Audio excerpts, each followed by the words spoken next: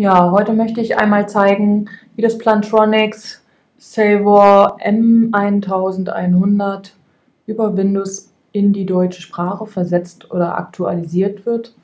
Wichtig dabei ist, dass ihr direkt auf die Plantronics Webseite geht. In dem Bereich Support Software Downloads findet ihr hier den My Headset Updater. Einfach mal in den Bereich reinklicken und schauen, ob euch der Download für die Morini Software angeboten wird. In meinem Fall, ich habe das Ganze hier schon installiert und das Headset wird jetzt hier erfolgreich erkannt. Für diejenigen, die es noch nicht gemacht haben, ist es so, dass wenn die Software nicht installiert wird, werdet ihr aufgefordert, die Morini Software von Plantronics herunterzuladen.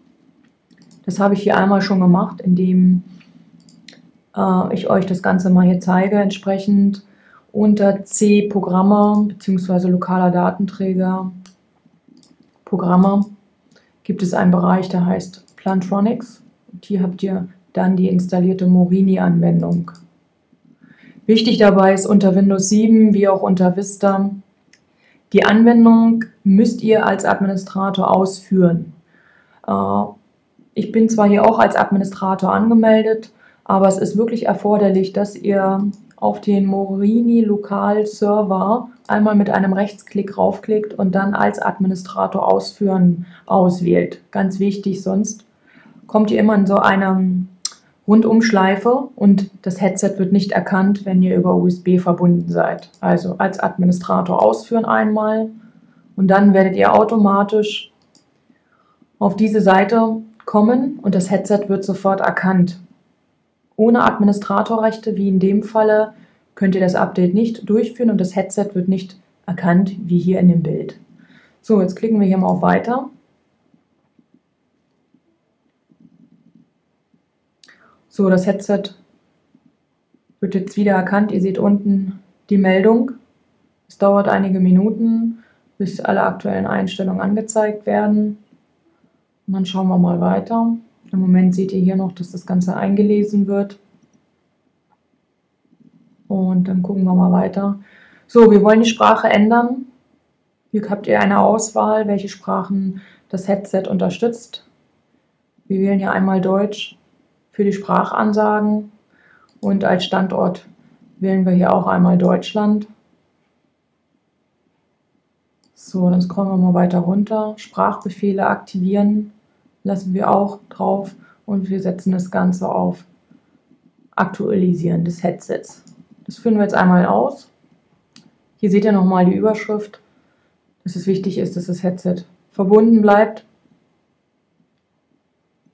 Und dann führen wir das Ganze einmal aus. So, das Headset fängt jetzt an zu blinken in lila, violett-lila. Die ganze Zeit blinkt es jetzt auf, währenddessen die Headset-Einstellungen eingetragen, eingeschrieben werden.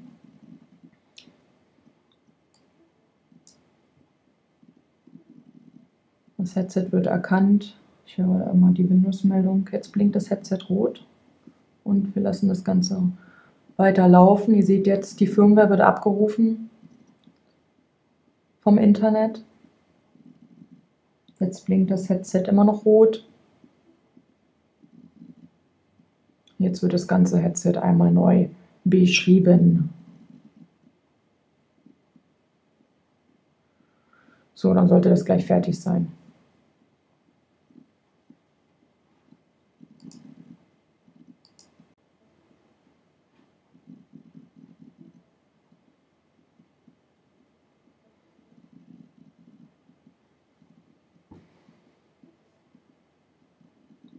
So, jetzt ist das Ganze gleich beendet. Das Headset blinkt wieder violett. Und dann sollte es das auch schon gewesen sein.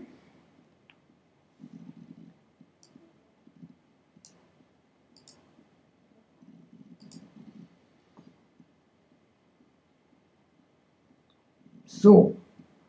Jetzt seht ihr Aktualisierung abgeschlossen. Ihr könnt das Headset jetzt sicher vom PC trennen. Und die Headset-Einstellungen hier könnt ihr sehen, Deutsch, Standort Deutschland und die Sprachbefehle sind aktiviert. So, wir sind jetzt fertig. Über den gleichen Weg könnt ihr natürlich die Einstellung wieder rückgängig machen und natürlich über New Update die englische Sprache wieder draufbringen, beziehungsweise den Standort auch ändern. Ja, das war eigentlich so schon alles.